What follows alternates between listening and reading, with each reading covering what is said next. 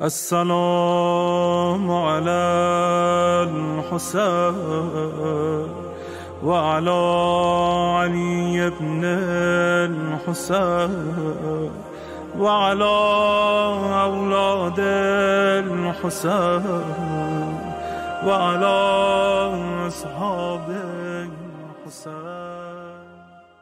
بسم الله الرحمن الرحيم. الحمد لله رب العالمين، والصلاة والسلام على سيدنا ونبينا أبي القاسم محمد. اللهم صل على محمد وعلى محمد وعلى أهل بيته الطيبين الطاهرين، ولعنة الله على أعدائهم إلى قيام يوم الدين. رب اشرح لي صدري ويسر لي أمري واحلل عقدة من لساني يفقه قولي. أما بعد. Assalamu alaikum wa rahmatullahi wa barakatuh. As every day goes by, we find out new information about the consequences of the spread of the coronavirus for the health of our community and for the economy, and many repercussions that will be visible in society over the coming days and weeks. In these uncertain times, we pray to Allah subhanahu wa ta'ala to protect each and every one of us. May Allah protect our health, our well-being, all of those who are ill. May Allah restore them to good health and grant them a full recovery. And may Allah subhanahu wa ta'ala protect our livelihood as well as our lives.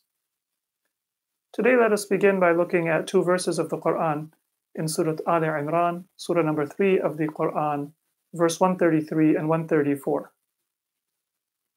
In these verses, Allah begins by calling the believers to hasten towards paradise. Bismillahir Rahmanir Rahim. وَسَارِعُوا إِلَى مَغْفِرَةٍ مِّن رَبِّكُمْ وَجَنَّةٍ عَرْضُهَا السَّمَاوَاتُ وَالْأَرْضُ. Rush towards forgiveness from your Lord and a garden, عَرْضُهَا السَّمَاوَاتُ وَالْأَرْضُ, the width and the breadth of which is equal to the heavens and the earth, meaning that the garden is as broad and wide and expansive as the entire universe. أُعِدَّتْ لِلْمُتَّقِينَ. It has been prepared for the muttaqeen, the pious. So the pious ones don't work just to get to paradise. Paradise is the consequence of their struggle. Taqwa is based on ma'rifah, meaning piety is rooted in your recognition of Allah. And your recognition of Allah means that you will fear Him and you will love Him and you will want to be united with Him. And that desire to come close to Allah brings you as a consequence maghfirah, meaning that you are protected from God's punishment and that you will achieve Jannah, which is the receiving of God's reward. Many of you are familiar with the ahadith from Ahlul Bayt, from Imam Ali alayhi salatu wasalam, from Imam Ja'far Sadiq alayhi salatu wasalam, that say that there are three types of worship that people perform. One is the worship of the slaves who are in fear of the punishment of their master, fear of God's punishment. And one is the worship of traders, people who engage in commerce. They engage in commerce in order to earn a profit. So if somebody is worshiping God in order to get to Jannah, that might seem to be a worship for profit. And then there are those who worship Allah because they find Him to be worthy of worship, because they love Allah, as the ahadith indicate. And a question that might come is, if our Imams worshipped Allah because they loved Allah, if they worship Allah because they found Allah worthy of worship, then is it a form of shirk to worship Allah out of fear of punishment, or to worship Allah in order to get reward, in order to get to paradise? And if we compare it to human relationships, it might seem to be a form of shirk. So if I am kind to you because I'm trying to avoid a punishment that you might give me, or if I'm kind to you because I'm trying to get a reward that you might give me, well, that reward is something other than you yourself. It's maybe money that you're going to give me or some other benefit that you're going to give me, that reward is one thing and you are another thing. Either I am developing a relationship with you or I'm using you to get to that reward. The same thing with the punishment. That punishment is something separate from you. So either I care about you and that's why I am listening to you or obeying you, or I care about the punishment and I'm trying to avoid that pain, I'm trying to avoid that harm, and you are simply the means by which I'm looking out for my self-interest. But that comparison doesn't work when it comes to paradise and hellfire. And that is why it is not shirk, it is not contrary to monotheism to worship Allah for the sake of paradise, or to worship Allah to avoid punishment. Because the punishment in the hereafter is a manifestation of God's justice. God's punishment is not something separate from the manifestation of God's justice. If I do evil, then Allah, in His justice, in His mercy, He will bring me to the natural conclusion of my own actions. And so when I fear the punishment of Allah and I do things to avoid the punishment of Allah, that is tawheed, that is monotheism, because that punishment is a manifestation of God's attribute of justice. And it is out of veneration for Allah and out of respect for His justice that I avoid His punishment. And similarly, if I do something for the sake of God's reward, well, God's reward is a manifestation of His wisdom, a manifestation of His mercy. Seeking God's reward is showing veneration and respect for God Himself and for His attributes. So doing things for the sake of paradise and doing things to avoid punishment is doing things for the sake of Allah Himself. But of course, there are different levels of connection to Allah.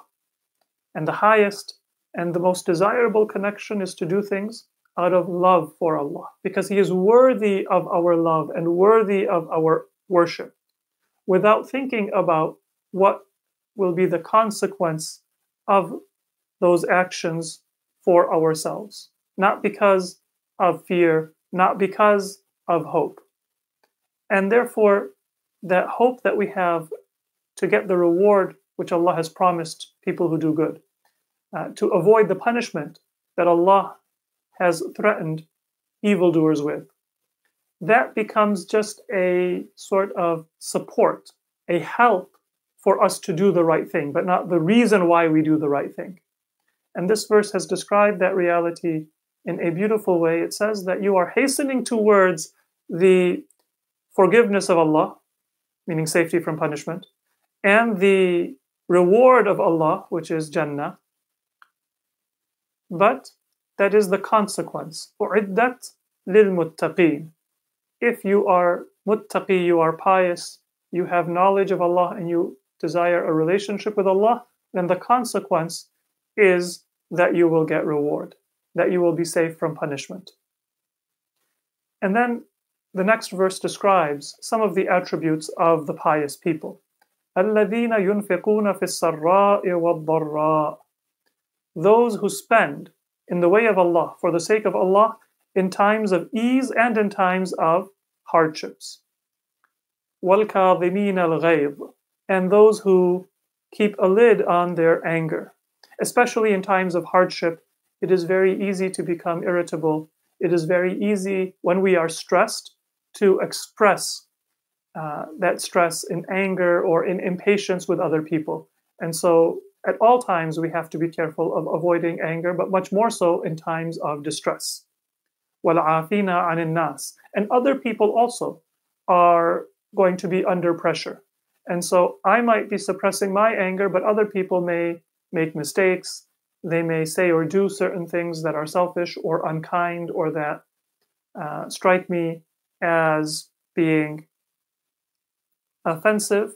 So in addition to suppressing our own anger, we should give some space to other people, be extra generous with them. وَالْعَافِينَ عَنِ النَّاسِ. Of course, this applies at all times, but in particular to times of distress. It's much more important to make an effort to be forgiving of the mistakes of others and to keep control over our own anger, not give expression to the insecurity or the worries that we might be feeling.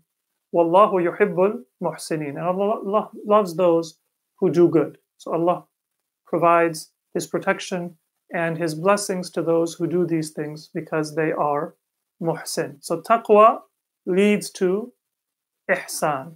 If you are pious and you care about Allah, then it's not that you're just going to think about your prayer and your fasting and your relationship with Allah, but you don't care about people. When you are pious, then you do good. And of course, ihsan is a comprehensive concept, but the examples that are mentioned in this verse, they indicate that what is being referred to here is, at least in part, your ihsan and your goodness towards your fellow human beings in times of ease, when you have been given much by Allah, and in times of distress, when you are facing difficulty. Now, it's common that when people face economic uncertainty, they try to cut down on their expenses. So maybe they don't buy certain luxuries or certain discretionary spending which they had before. They don't go out to eat and so on. They might cancel a gym membership. They might cancel maybe cable subscription or things like that. But one of the things that should not be on the chopping block is our spending in the way of Allah. If you make a monthly contribution to a masjid, if you make a monthly contribution or a periodic contribution to a worthy Islamic charity, if you are helping out needy members of your family or your community, if you are facing hardship, then rest assured, those Islamic organizations, those charities, those good works that you were contributing to, they also are facing increasing demand and increasing need of their resources. So it is important as a believer that we keep infaq الَّذِينَ يُنْفِقُونَ فِي السَّرَّاءِ وَالضَّرَّاءِ. It is easy to give in the way of Allah when we have more than we need. It is difficult to give in the way of Allah when we are in hardship. But in reality, the true character of a believer is known, the true character of our piety is known when we give in times of distress. The giving in time of ease is largely practice for us to develop a good habit so that we can keep it in times of hardship. And so if we need to cut back, certainly we can scale down, but let us try not to eliminate our goodness and our contributions to worthy Islamic causes. And that includes every Islamic cause, Islamic centers, masajid, charity, helping out others. Anything that is done for the sake of Allah is fi sabilillah. It is in the path of Allah. It is infaq. It is an act of ihsan. So let us remember that charity, giving is not just in times of ease, it is also in times of hardship. Let us try to cut down on other non-essentials before we cut down on our spending in the way of Allah. And if we need to cut down because our income has changed, then let us reduce but not eliminate, with the intention to Allah that when our circumstances change or whenever we are able, we will come back and increase our contributions to His cause. This was a reminder, and one other hadith which is also relevant to this same principle. There are numerous ahadith from our Prophet Muhammad sallallahu alaihi wasallam and our imams to the effect that as-sadaqah tadfa'ul bala. If you give sadaqah, if you give in the way of Allah, then that will protect you from bala. That will protect you from various kinds of sickness, disease, hardship, And numerous ahadith mention that among the bala that is being referred to here is specifically diseases that spread in society and take the form of an epidemic or a pandemic. So one of the things that protects us is our giving in the way of Allah subhanahu wa ta'ala. It is helpful to start a daily sadaqah if we have not already done so. And whatever amount we are able, to Allah, it is the intention that matters. And so if what I'm able to do is to give $1 a day, then I should give $1 a day. But that sadaqah, for the sake of Allah and to help others to the extent that I am able, that is one of the things that we can do every day to protect ourselves and our loved ones from harm, from bala, from da or sickness, as numerous ahadith teach us. And when we are giving that sadaqah, if our Islamic center or an organization is doing so in an organized manner, then we should prioritize giving that contribution to those organizations because they might be better able than we ourselves can do individually to find those who are in need and convey that contribution to them. So let us move from here to some of the questions that have been asked. There are a number of questions that have come to us, and some of them came yesterday. So we'll try to address as many of the questions as we are able. The first question is that I am a medical professional who works in the ICU. There are reports coming from other countries who have been overwhelmed by the virus, that, for example, hospitals do not have enough resources to take care of patients, and they have to decide which patients get care and which patients do not. And that might mean that some patients will not be able to survive. May Allah protect all of us. Is there any Islamic guidance on what to do if this situation arises? In general, this is a situation similar to, if there is a shipwreck, for example, and there are 2 people who are drowning and I am only able to save 1. And that has been discussed in Islamic law. The general principle is that your obligation is to do whatever you can to save as many lives as you are able. And when there are 2, then you give priority to whichever is more important. And in the case of a human life, if, for example, there is one person who is closer to you, one person who might be more likely to survive, then you give priority to that person because you have a better chance of successfully saving their life than perhaps the other person. But when you are in that kind of a situation, you don't have to hesitate and say, do I, extend my hand to this one person, God forbid, who is drowning, or the other person, which one is more important? Both of them are wajib. And so in the split second, if you have to make a decision, then you go ahead and do what you can, and inshallah, Allah will provide the ability for you to save their life. For medical professionals, if there is a protocol that is to be followed to prioritize people who are able to survive, who might be younger, who are more likely to be able to recover, then you can follow that protocol, because that is not just an individual responsibility, but a collective responsibility. And our ulama and marajih have said that when there are regulations or laws that are passed for the preservation of public interests, then we as Muslims are to follow those regulations and those laws. That's the reason that, for example, we follow speed limits and other laws that exist within society. So, in general, the principle is that you are to save both lives, but if you're not able to do both, then follow the protocols and give priority to that life that you are able to save. Now, of course, this is a question which is most relevant to medical professionals who might be on the front line. We pray to Allah that it never reaches that situation, but the principle is important for all of us to know.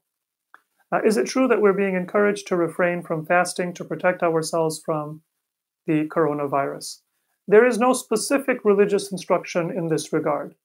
The guidance that we have from Islam and the guidance that we have been given by our ulama is that you are to refer to medical professionals and to do those things that they recommend in order to protect yourself and others from harm or from putting yourself at risk.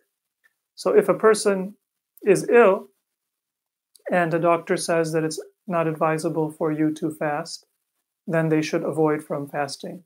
In fact, if they were to fast when there is a risk of illness or harm or death, then that fast is not proper in the first place. But there is no specific religious instruction other than preserving our health about fasting or not fasting. Another question is that hand sanitizers that we use contain 60% alcohol. Some of them may contain a higher percentage of alcohol or a different percentage, and that's required to kill the virus. So is it allowed to use alcohol-based hand sanitizers, or would that make our hand najis? There are some different fatwa of ulama, but I believe we can say the majority of our ulama do not consider alcohol, especially alcohol that is not customarily used as a drink, to be najis. So in the case of Sayyid Sistani and some of our other maraji', they do not consider alcohol to be najis at all. Some make a distinction between forms of alcohol and spirits that are consumed and, for example, industrial alcohol that is not used for human consumption. But bottom line, there is a minority opinion that considers alcohol to be najis. The majority of fuqaha do not consider alcohol to be najis. Of course, if you need it to disinfect, then it is permissible to use it even if it is considered najis. But for those of you who are followers of ulama who do not consider alcohol to be najis, then hand sanitizer and other products that contain alcohol will not be najis. And so you can use them for the purpose of disinfection, and your hand will also still be tahir. It will be ritually pure. There's a question about the du'as of Sahifa Sajjadiyya and statements of Nahjul Balagha. We will, inshallah, be talking about some of those teachings of Ahlul Bayt and du'as that are found in Sahifa Sajjadiyya during the coming nights, inshallah. Can we use khums money to pay for a Quran class which benefits the community? Khums is to be spent in accordance with the instruction of your marji' al-taqlid, the person you follow in taqlid, because this is, properly speaking, the property of the Imam of our time. Ajalallahu ta'ala farajahu sharif. The marji' is the person who has the greatest knowledge of the teachings of Ahlul Bayt, and therefore the most likelihood of being able to determine how to use those funds to preserve our religious identity and our resources, intellectual and spiritual resources that sustain our community. Khums is not primarily charity or poverty alleviation. There is zakat, there is sadaqah for those purposes, and in times where there is extreme need, khums can also be used for those purposes. Like in the current crisis, when many people around the world are affected by the coronavirus, many of our maraji' have given permission to use either 1/3 or 1/2 of khums funds, the half which belongs to the faqih, in order to help those who are suffering, either because of their health or because of loss of income or loss of job. But the primary purpose of khums is not treatment of the ill or poverty alleviation. The primary purpose of khums is to preserve our religious identity and resources, so that our community is sustained. And when needed, it can also be spent for other purposes. So the bottom line is that in the spending of the khums, you should follow the instructions of your marji'ut taqlid. One universal answer cannot be given, and a believer should not make that decision just on the basis of their own personal opinion. You can consult with a local alim to determine the proper place to allocate your khums obligations. So I believe that is all we have time for today. Inshallah, we will address additional questions in the coming nights. I'd like to conclude once again by asking Allah to provide all of us with His protection and envelop us with His grace and His mercy. Let us remember that the things that protect us in times of hardship are to give sadaqah. So let us give regular sadaqah and alms in the way of Allah. To do istighfar. Every day we should increase the amount of istighfar that we do. Seek forgiveness from Allah. Ask repentance.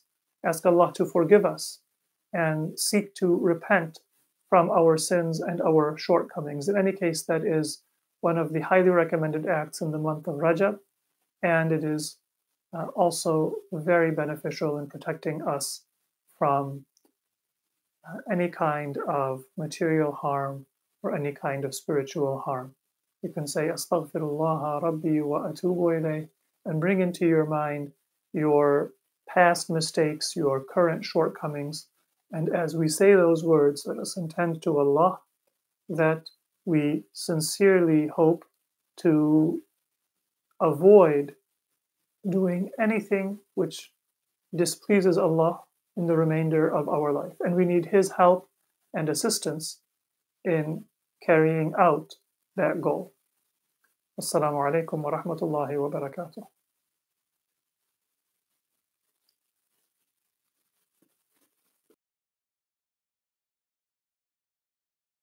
السلام عليك